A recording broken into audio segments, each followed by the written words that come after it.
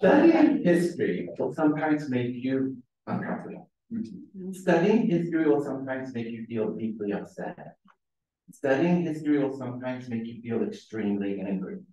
If studying history always makes you feel proud and happy, you probably aren't studying history. So you can go to the next slide. So let's begin. Now, I'm going to talk about the problems in the Middle East. Drought, earthquakes, and if you don't remember, almost a year ago, there was a massive earthquake in Turkey. Countries overly dependent on rain, bad leadership, low bureaucracies, displaced peoples, refugees fleeing to Europe, military conflicts, invasions. Those are the problems in the Middle East. Now, of course, I'm describing the late Bronze Age collapse. And I want you to think how the problems then resonate with today. And of course, given that this is a Sunday and this is a church audience, of course, you have to realize this is also the history that serves as the backdrop to the Bible, particularly to the Old Testament. Particularly, now I want you to think if this place sounds familiar. So if I talk about all these problems in the late Bronze Age collapse as a background to the Bible, there's a place here on the map called Gaza sound familiar to you. Yeah. And I want you to understand how, if it was strategic then, you could understand that regardless of who are the players covering it, it would be strategic now. Well, some of the players you do know, because around this time, you see these people in the desert known as the Hebrews are making their way over to it. And if you look at these places here, Ashkelon, Ashdod, and notice how close Megiddo is. And I want you to pay attention to what is this place, Megiddo. Here's Gaza. For all intents and purposes, if I gave you the geography today, imagine a drive to San Diego to Los Angeles without traffic. Okay, that's the key. You have to imagine it without traffic. From Gaza to Megiddo, the distance from San Diego to Los Angeles. This gives you an idea of the geographical breadth. But I want you also to just notice the geography of Megiddo and Gaza back then. A group of people known as the Sea Peoples. This was the backdrop to the geopolitics back then. You go to the next slide. Now, again, if I were just to show you the relevance of history, you see this. Rockets being launched, projectiles being intercepted. Again, you might think this is recent, but what if I told you this picture was actually taken over the same geography, Tel Aviv, but it's 1991. This is in fact the Gulf War, and a good number of you might have remembered the Scud missiles that were raining upon cities like Tel Aviv, the various anti-aircraft defenses. This isn't the first time, you see. Whether it's the late Bronze Age collapse or 1991, you see how history informs our current crisis. This is the only argument I'm going to make. This isn't about who's right or wrong. This is about you can't understand what's going on without a historical background. Next slide. I begin now with a scarce resource, water. Now, you might say, what does this Sumerian seal have to do with water? I want you to look at the symbol of the crescent moon that was very much related to fertility and the delivery of water, where it was a moon god known as Sin in ancient Sumer, who dedicated the great ziggurat of Ur. Okay, Ur is a place, I'll show you where it is in the next slide. It's also the birthplace of somebody who's going to be very important in today's lecture. Very important for people who are fighting right now. Abraham is supposed to have come from Ur. The religion, what was some of the religions practiced during Abraham's time? Well, it would have been polytheistic reverence for moon gods. So much so that when the Sumerians revered the moon as a god, they dedicated a whole day to it. It's the day many of us might be regretting tomorrow, Moon Day. You abbreviate it as Monday. Of course, that is just the legacy that we owe to the Sumerians. The Sumerians worship 7 gods as 7 planets, celestial gods, that is. Of course, they worship the sun, hence there was a Sunday. Okay. Of course, we use the old pagan symbol that the Nordic Vikings borrowed from the Sumerians. If you want to look at a long chain, and of course, if you're familiar, what are the other days? Well, of course, there's Mars Day. Spanish, martes, or martedì in Italian. There is Boden's Day, Wednesday, okay, or in Spanish, miércoles, mercoledì, Mercury Day. There's Thursday or Jupiter Day, Friday or Venus Day, Saturn Day. We all get this from Sumerians, the people who settled before. In fact, this is the religion Abraham was trying to overturn, a polytheistic worship of multiple gods, but we still see this pagan tradition, not only in the days of the weeklies. Now, of course, when the world became, of course, what did Christians do to make the calendar somewhat holy was they changed 2 days. Okay, so it's no longer Saturn Day, but the day of the Sabbath, Sabado or Saturday. And then, of course, Sunday in the Latin languages is the Lord, the day of the Lord, Domenica, Domingo. Okay, so those two words changed. If you go to the next slide, I just want you to realize that whenever you see the depiction of the Virgin Mary, the Virgin Mary always stands on a symbol of fertility, the crescent moon. And this is actually a pagan borrowing. They borrowed it from the Sumerians. So that when you're trying to get pagan peoples who worship the goddess of fertility in the shape of a crescent moon, you basically tell them you are always worshiping the Virgin Mary all along.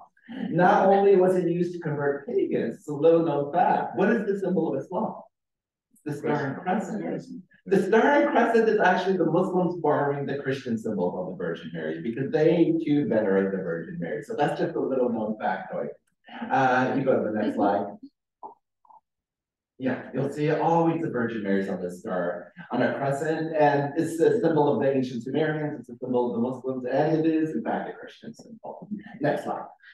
So going back to Abraham's place, birthplace, Ur, and if you see, Ur was facing the sea in those days.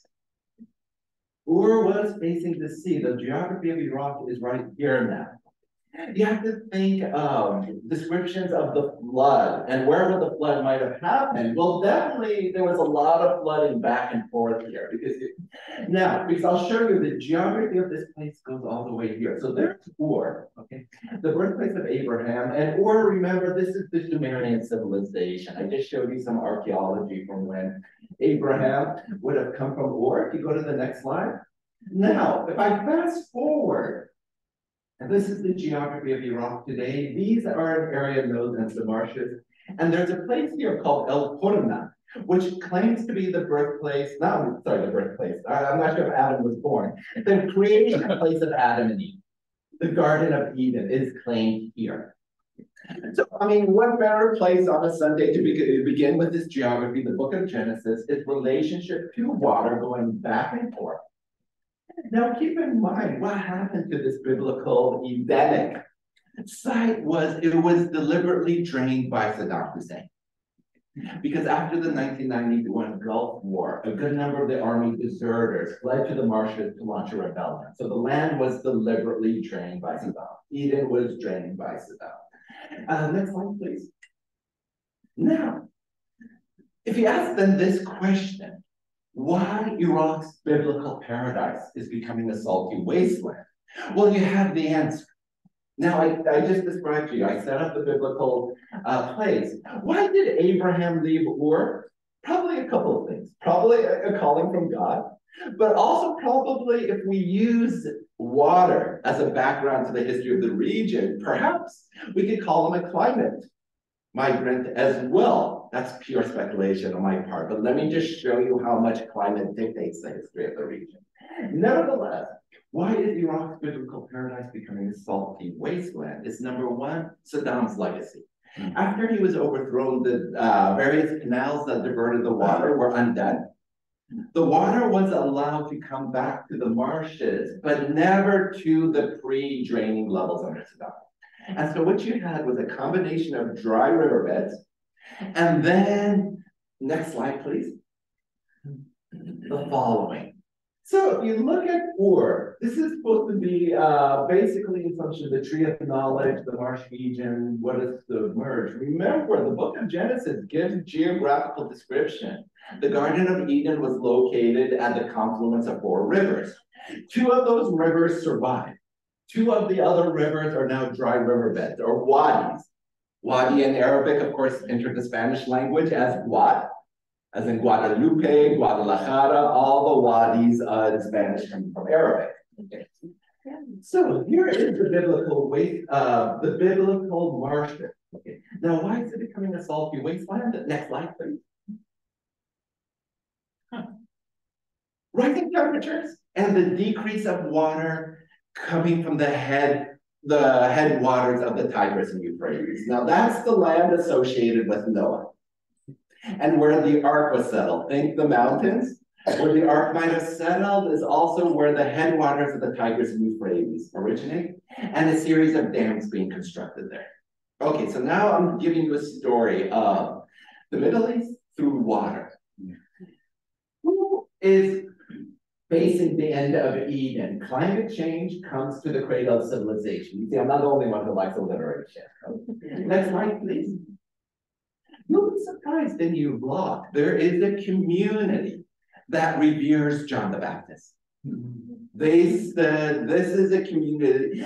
Their origins are known. We think these might be the Samaritans, who again might have fled due to climate conditions that this way went from the Jordan to the rivers of the Tigris and Euphrates, which were probably running at a much, if you are a follower of John the Baptist, of course, what is key to your faith? Running water. So the followers of John the Baptist, here you're seeing them at the Tigris and Euphrates, right? The Samaritans are barely a few hundred in the Holy Land surviving today. It's believed, and this is their story, we are descendants of the Samaritans. They are a follower of John the Baptist. They're called the Mandaeans or the Sabians. If water is key, if you go to the next slide, baptismal rites, okay?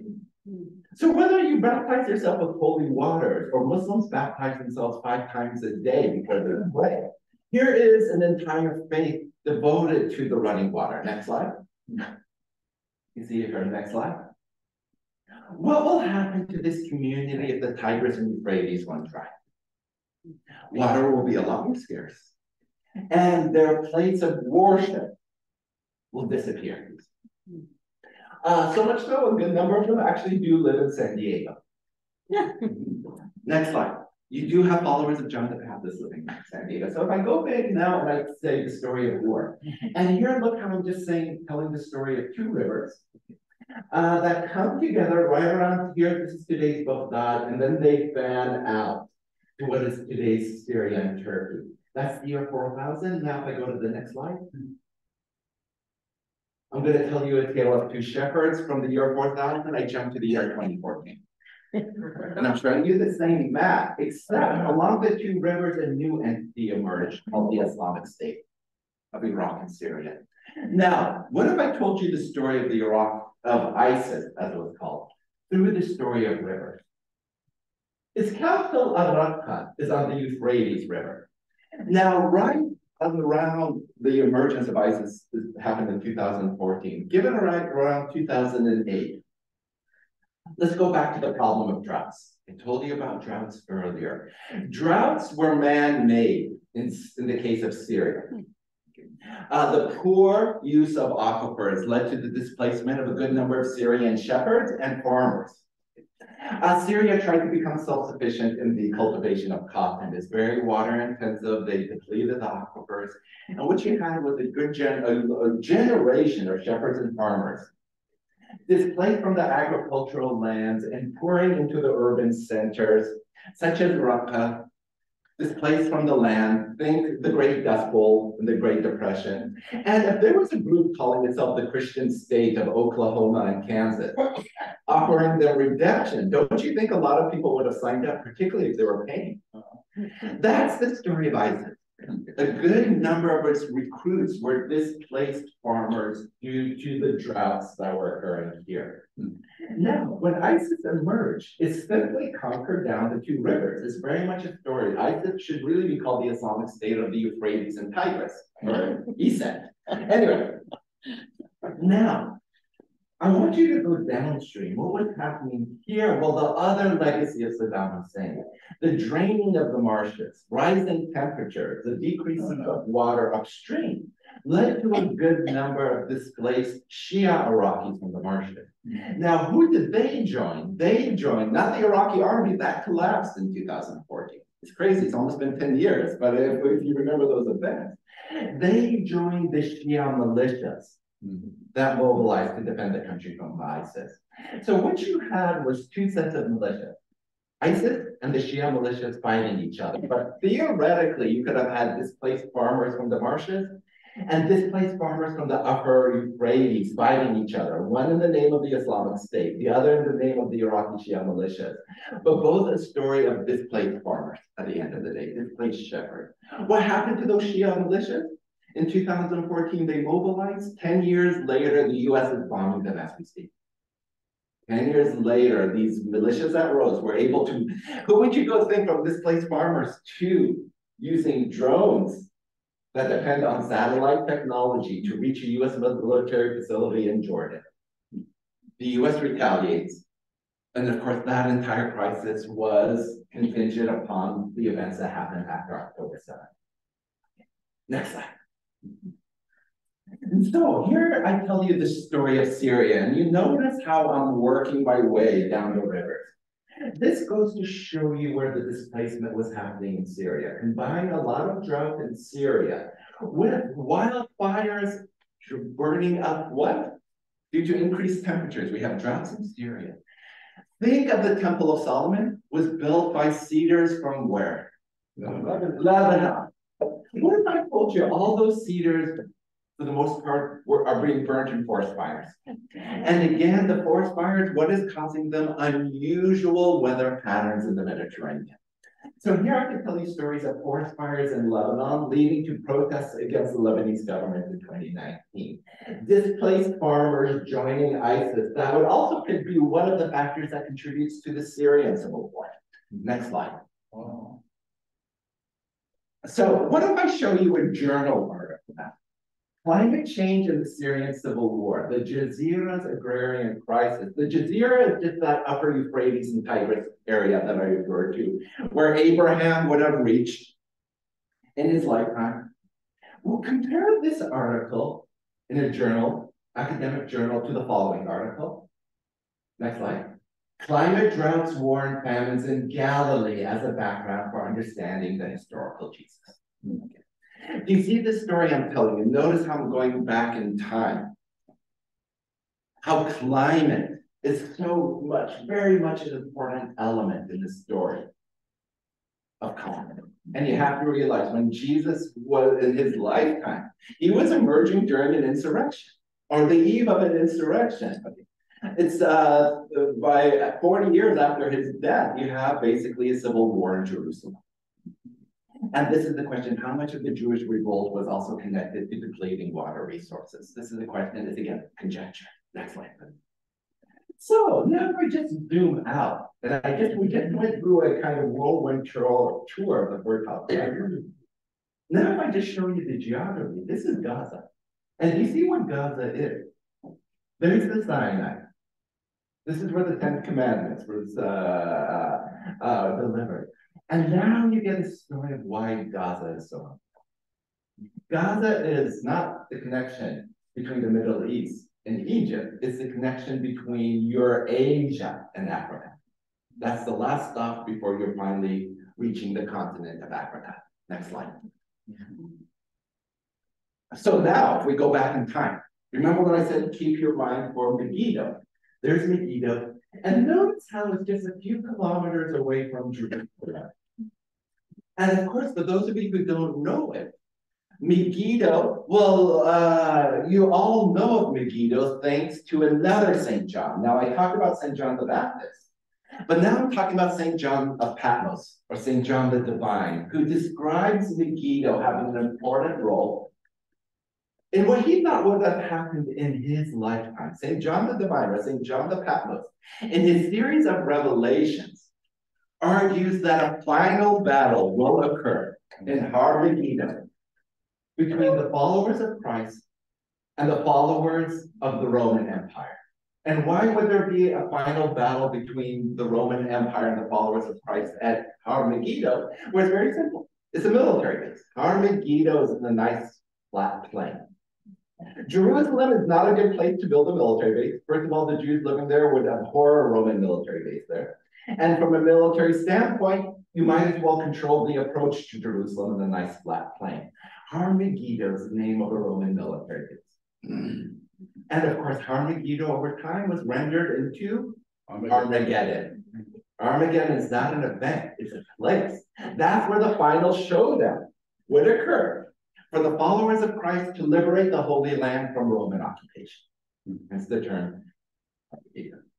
If there was a new religion that emerged in San Diego, calling for the liberation from the US Army, its event might be Camp Pendleton as its final showdown. You see, that's what is Camp Pendleton. It's simply the largest Marine base in the San Diego area. That's all Megiddo was. Now, the other thing that needs to occur for the final battle is St. John the Divine would have been he was living in Patmos, today Greek island. He would have been writing in Greek. His Revelations was written in Greek. He also talked about the lifting of a veil. Now, to lift, basically he was saying, finally the people will lift the veils over their eyes to finally see that Jesus is the Messiah. Now, keep in mind, who was he probably addressing? Gentile Romans and Jews who had yet to lift the veils over their eyes to realize Jesus is the Messiah, not a Messiah. And of course, in Greek, anything to do without a veil, removing, starts with an A. Think anorexia, anaerobic, apocalypse. Apocalypse literally means lifting the veil and realizing. So two words that enter our end of times vocabulary, apocalypse, Armageddon. You see how much is very much related to the geography here. Patmos, not before, just right here. Next slide, please. Now, I want you to realize again over time, think of the Persians, the Achaemenids that freed the Jews from their captivities, think King Darius. When King Darius of the Persian Empire freed the Jews from the Babylonian captivity, right? That empire would later go on to conquer Egypt. Through what? Through Gaza. There's Gaza again. Next slide. And again, this shows you the Persian Empire at its height. And if you notice, even back then, Gaza was the link between Africa and the Eurasian heartland. Next slide. And then finally, I want you to look at Alexander. Alexander conquered Egypt. Later, there was no Alexandria before Alexander had to conquer Gaza. And there, Gaza, he was wounded. If he died from his wounds in Gaza, he wouldn't be Alexander the Great. He would be Alexander the Nobody, the Alexander the Who. Alexander not only got wounded, he was quite addicted to this great pain reliever. Today we know them as opiates. And back then, yes, Alexander recovered from his many wounds through the use of opium. He is able to conquer Gaza and goes on to conquer all of Egypt, creating Alexandria, creating one of the greatest cities in Christian history. So much so that it's not a surprise that a Saint Mark would die there and be buried there. Saint Mark, the person who gives us the same day of Saint Mark on April 25th, the same day when Spanish conquistadors landed in a valley not too far from there. And what do conquistadors do when they land in a new place and give it good luck? They name it for the same day on which they arrive. When did the conquistadors arrive in San Marcos? The land of St. Mark, April 25th. The St. Mark who would die in Alexandria. First, Alexander has to create in Alexandria, which he does, and then he has to Gaza. Now, if you go to the next slide, I want you now our story comes full circle. I began here with Ur. This is a Greek map of the Middle East. I began with Ur. And now we work our way, and there's Gaza. And this was the Greek Middle East, the Greco-Middle East. And of course, their area, and you see how water, it's really a system of waterways that dictates. If I take away the national boundary, you see why the term the Fertile Crescent was invented to refer to this area. Next slide. And then finally, I get to the Roman Empire. And now Jerusalem has been conquered because it's about the year 14 AD. Okay. The timeline, the end of Caesar Augustus's rule. The Roman Empire has been declared, and even for the project of empire, Gaza is key. Gaza is the Roman road to all of North Africa. Next slide. Now, If I showed you the water, the aquifers that fed the rivers, there's the Dead Sea, here's the Jordan River.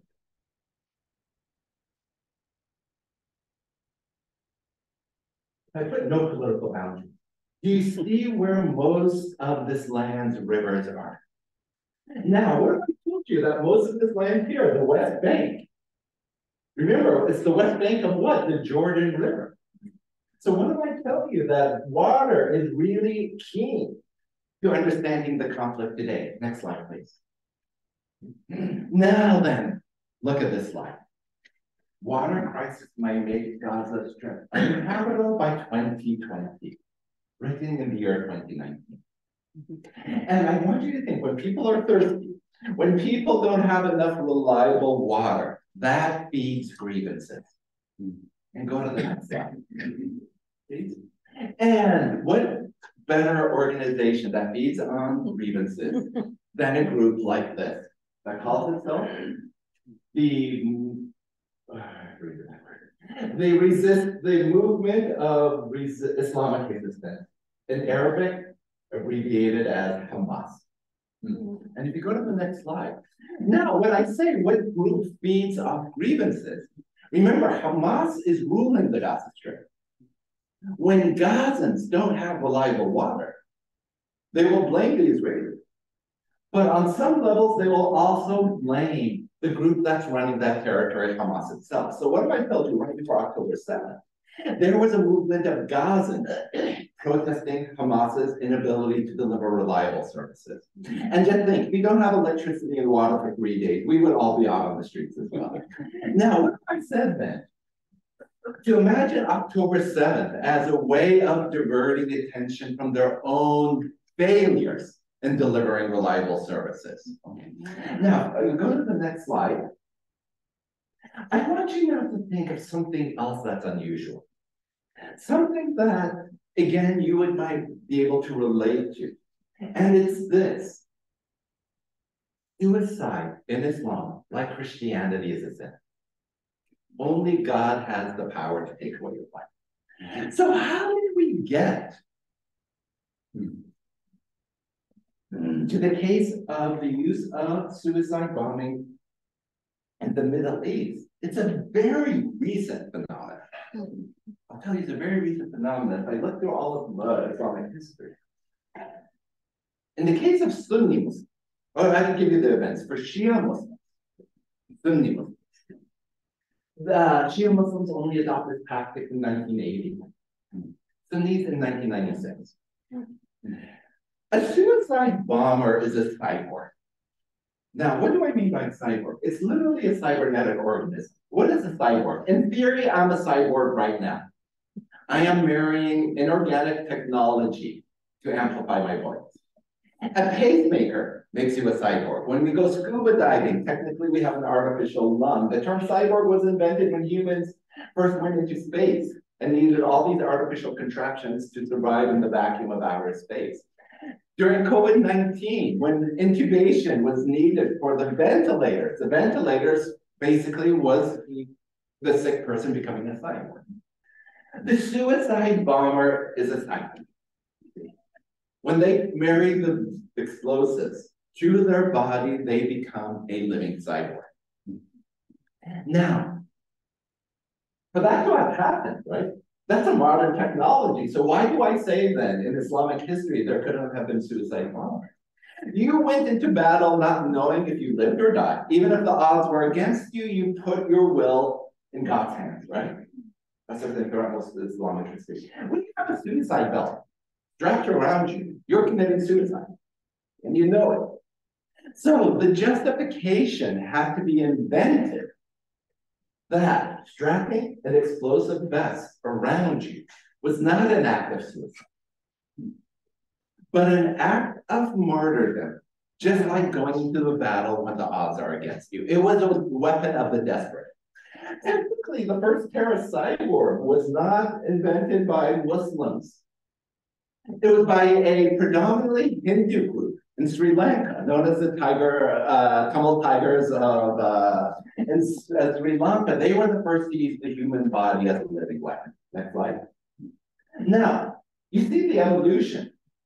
And now bringing women into this history. In the 1970s, the iconic Palestinian woman, okay, was somebody who hijacked planes but did not want to kill herself. Now, this is not only a woman, this is a mother who is committing suicide, who is going to turn her body into a human body. And she's doing this on behalf of Hamas. Next slide.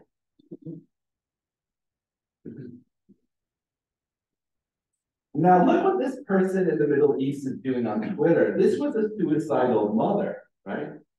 But you see how she's comparing herself to this woman here. Okay. In other words, it also, we have to remember what I keep on saying. The situation is dire. In our circumstances, look at the rhetorical questions I keep on asking. Would we, I say we as a society, succumb to the same in this particular case? Next slide. So what is this film, Paradise Now? And I highly recommend it if you want to understand how we got to this current concept. Paradise Now is the film I highly recommend because it was produced before October 7th. But it's so relevant to understand how we got to this current crisis. Next slide. So this is the terrorist cyborg. Hamas in 1996 was the first group amongst Arab Sunnis to use suicide bombing as a weapon. And they were the first to overcome that theological prohibition against suicide, that cardinal sin of committing suicide, was rethought by arguing this is not suicide anymore, it's an act of martyrdom. Next slide.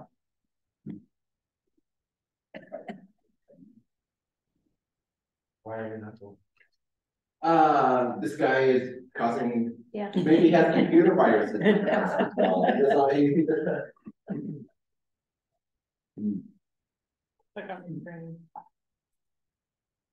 There we go.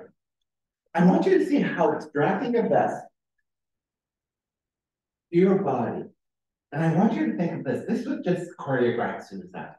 These were flying cyborgs. Instead of the vest, they turned the whole entire plane into their suicide vest.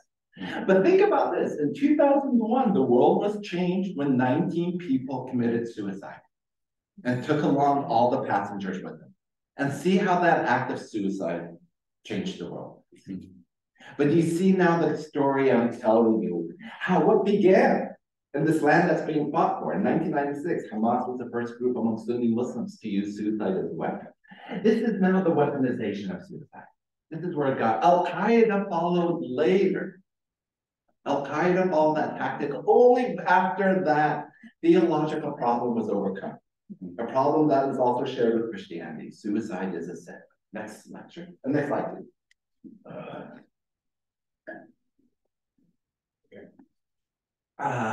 So now I want you to think of this article. Let me see. This person also likes liberation. Disappointed, disenchanted, defiant. Inside of the world West Bank. Inside the world of the West Bank's angry farm youth. The article came out after October 7th, but I want just to now kind of interrogate, what does suicide mean in terms of temporality? In other words, these people who kill themselves will be doing it in the name of martyrdom. But I would argue whether you're committing suicide in the name of the cause or even suicide on a daily basis usually has to occur because in somebody's life, both past and present offers no prospects for the future. That past comes together in your present where you decide there's so much trauma that happens to me in the past, okay, that I can't imagine a future. And so then I'm going to now take the, without the ability to imagine a future, my future might as well be better in an afterlife. Now, for the case in the West Bay or in the Hamas, I want you to think everyone who's killed himself or herself, remember, there has to have been enough events in the past to create enough trauma in the present where this person says, I am going to take the decision to take my life, and along with others, because I can't imagine a future for myself. If I set it up as that, then I want you to think of all these people being described in the West Bank. Now remember, this is not Gaza. Okay? But what do I think? If you're disappointed, disenchanted, defiant, that is what creates the category that creates Trump, where you don't see a future, where with the inability then to see a future, suicide becomes palpable. And I want you to think on October 7th, a good number of people who conducted those attacks probably were thinking this is a one-way trip, that I'm going against a much stronger enemy. This is an act of suicide. I think they were taken by surprise how much damage they were able to inflict. But we forget a good number of the Hamas attackers were killed. When they went, these were one-way journeys. They were going to breach the barrier. They weren't going to come back. Next one. So now, our journey, we just stopped on the waters of the Holy Land. Let's keep on going. I want you to look at this person here. His name is Cecil Rhodes. He was a diamond trader. A whole country was named after him called Rhodesia. There's a scholarship at Oxford endowed in his name that one Bill Clinton studied in Oxford under him called the Rhodes Scholarship. Rhodes had a vision of extracting diamonds in South Africa, but also linked to a railway that would link South Africa all the way to Egypt under British control. I want you to look at Cecil Rhodes' book. It is from Cape Town to Cairo. Another example of transliberation. One foot is in the Suez Canal. The other foot, not really there, but you need it to be open, is the entrance to the Red Sea. And then we go to our next level of water conflicts. Right here, in Arabia Felix, the land of Queen Sheba, the one who visited David. What can we say about this particular land? Go to the next slide. Well, this is it. This is Yemen. And I want you to think of societies like this. How much, these are the societies of the Wadi that depend on the flash flood. This is southern Yemen, next slide. You can see here how these societies are quite precarious. If you don't have the flash flood, that's a matter of life and death, next slide. And so these societies in the south of Yemen, it's not, they can only support so much population. And when you don't have reliable water, a lot of times the population have to migrate. In this particular area in southern Yemen, a family did migrate to what is today Saudi Arabia. The family that came from the south of Yemen, you might have heard of it, is the Bin Laden family. The Bin Laden family came from a Wadi river basin and eventually migrated to Saudi Arabia. Next slide. Now, this guy is not chewing matcha. This is a narcotic called pot. It's a mild stimulant, and it's very water intensive. Next slide. So this is written in 2014. Why is Yemen so violent? Because it is so poor and thirsty. And in that violence, a group known as the Houthis emerged. Next slide. Now, I want you to look at these coffee bags. Yemen Mocha, Al-Mocha, the world's first coffee. This is where we get coffee from. It came from Yemen. Next slide. This is the port, and the port is named Makkah. You pronounce it as mocha. It has nothing to do with combining coffee and chocolate. That's a crime against our culture. Makkah, like Har-Megiddo, is a place in the Middle East. Next slide.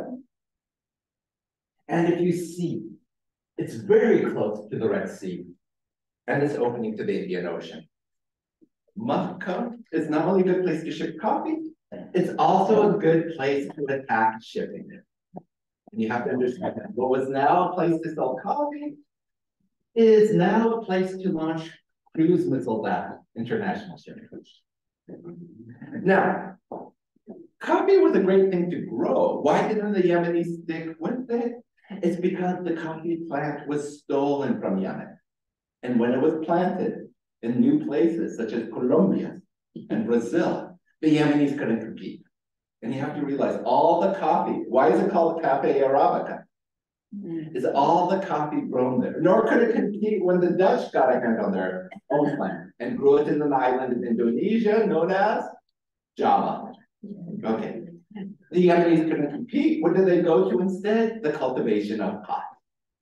That mild stimulant that they couldn't really export. They consumed it domestically and they depleted most of Yemen's oil. Next slide. So you can see this is the world shifting. Actually, the next slide is better. And you can see the Suez Canal in the area of the Houthi attacks. In the 1950s, the British and French attacked the Suez Canal because there was a disruption of shipping in the 1950s. Here we are in 2024, replace the French with the Americans. And here we are now still fighting over these narrow choke points. The geography is still so important. Next slide. So, now this is the interesting thing. When we think of the Houthis, there they are chewing their fat. We look at them like this, right? Always kind of being depicted as these kind of rabble tribesmen brandishing their Kalashnikov. Next slide. This is usually how we see the Houthis. Next slide. Now, what are the two actors that have engaged in the first instance of space combat, I ask, in an example? Is it Hamas in Israel? The Houthis in Israel? The Houthis and the Blowfish?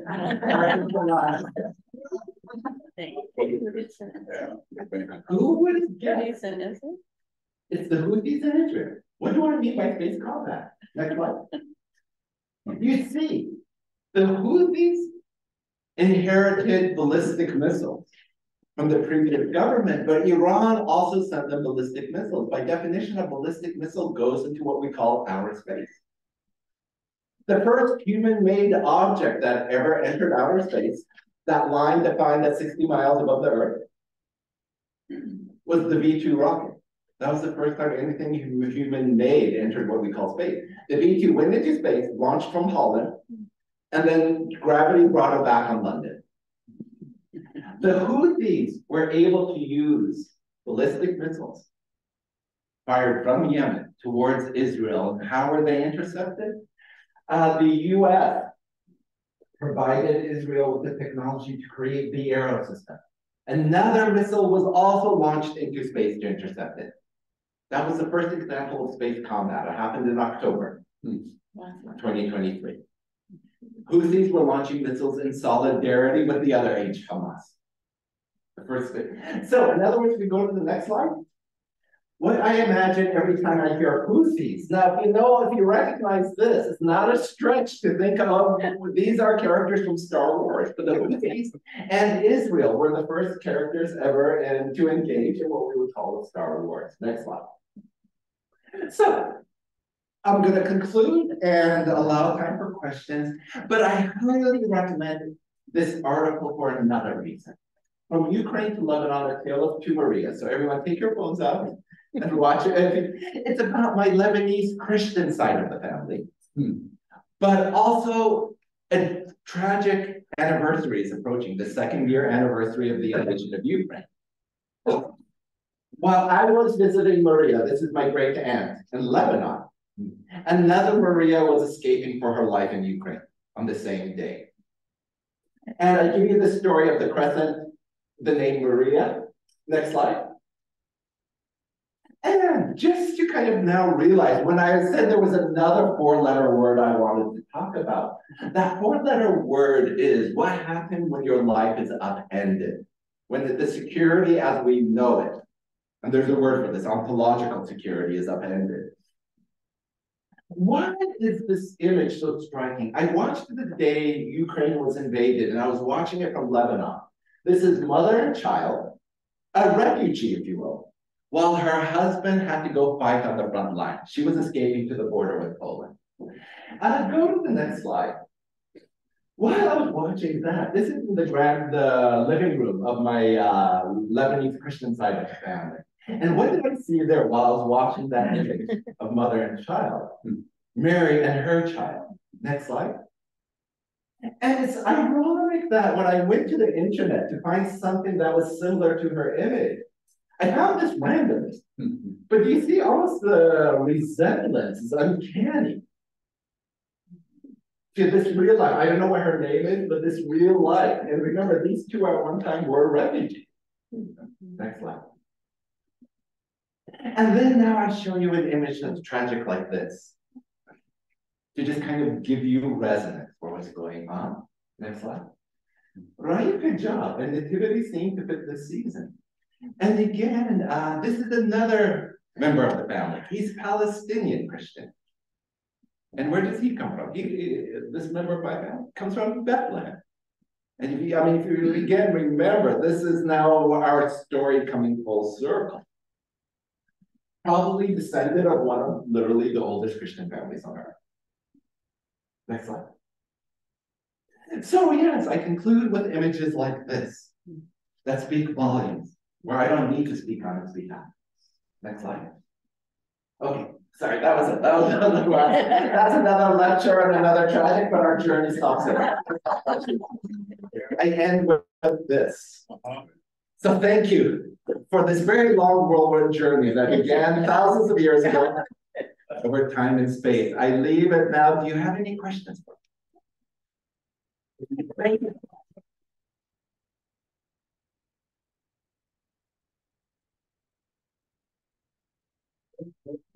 Sorry. Were you from Lebanon? So my family side, one side is from Iraq, and then the other side that's from Lebanon. I had to find them later in life, and that's what I described in that article. How I found them. So my side of family, they're Iraqi Muslims, and I had a Lebanese Christian side that I had to discover. Now, if I told you my family's background, it seems like a contradiction. They are Iraqi and Iranian. For those of you who remember the Iran-Iraq War, they are Christian and Muslim.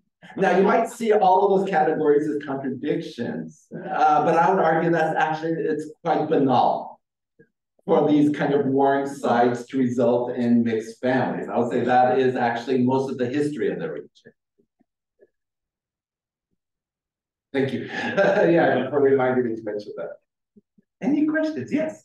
So you use the word trauma. And that's been built up for hundreds of years. How do you reverse that? Because someone's carrying the trauma, and I've heard that somehow it's genetically passed on because it's so horrendous. It's built into your being. Get out of what we're in. Really good question, and because of course now you're referring to one of my favorite books that's called "The Body Keeps the Score." Yeah. And that is where that scientist makes the argument that PTSD gets embedded into the DNA. And this is what I fear. Now, if I just told you a lot about the past, now I'm projecting into the future. We're having now traumas on both sides. And that embedded trauma does not bode well for future peace. At the end of the day, and I don't have the answer for that. I can't imagine the future based on the scenario you just gave. That trauma literally gets embedded, it gets transferred through generations. Sorry, I asked the question. I'm really glad you did, because it reminds me, if I could recommend a book, it's that book.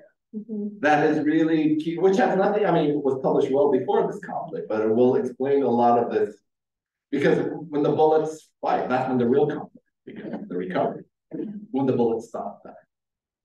Yes. I can think of several examples around the world where the natural resources, water, and what you just talked about, or something else, oil, the Caspian Sea and all the countries around that, or the Aral Sea, which is the water, and then all the cotton fields around that. Uzbekistan, exactly. Yeah.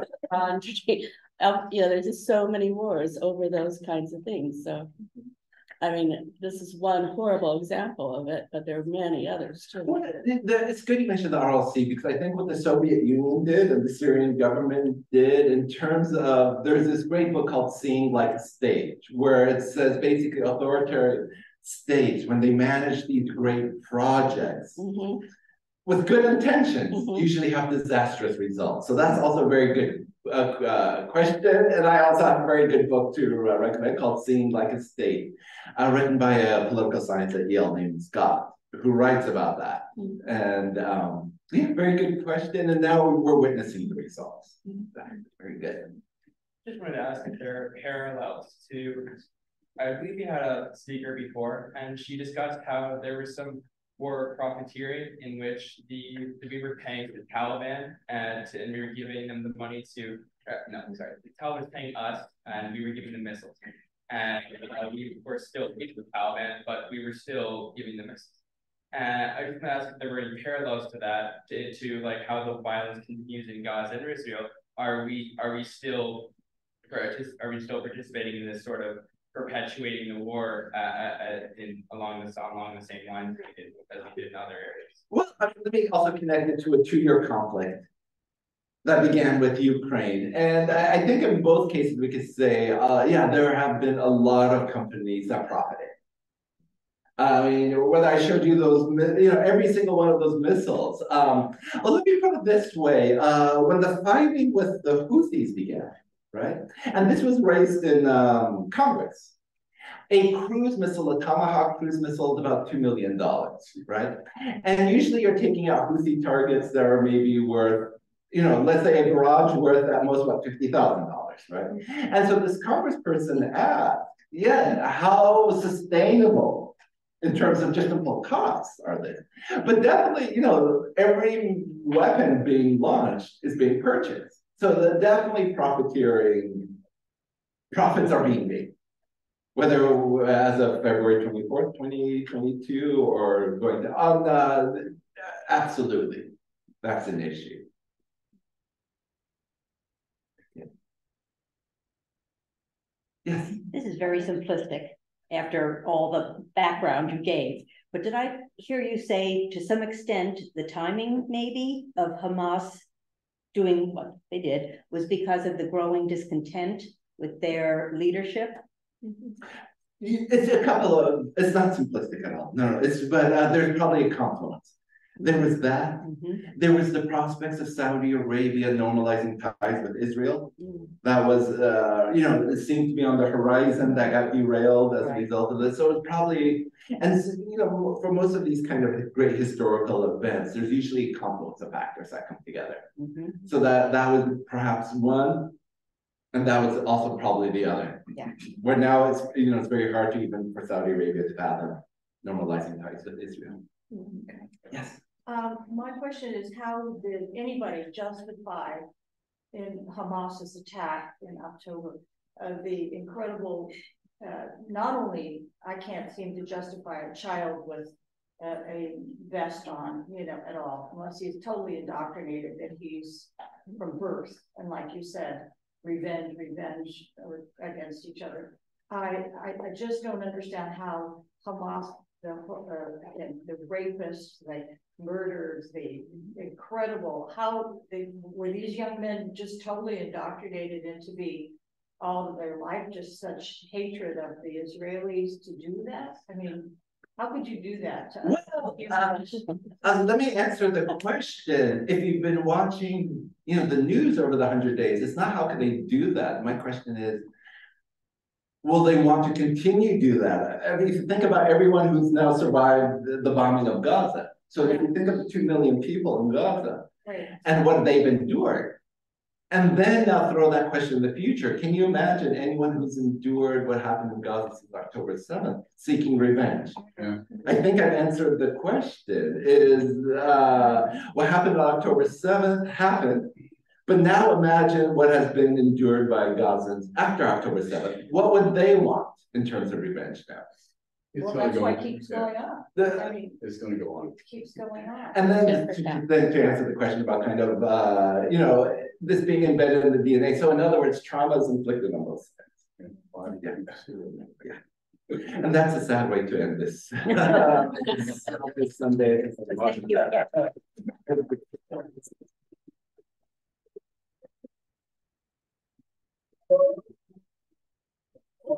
I just want to let you know.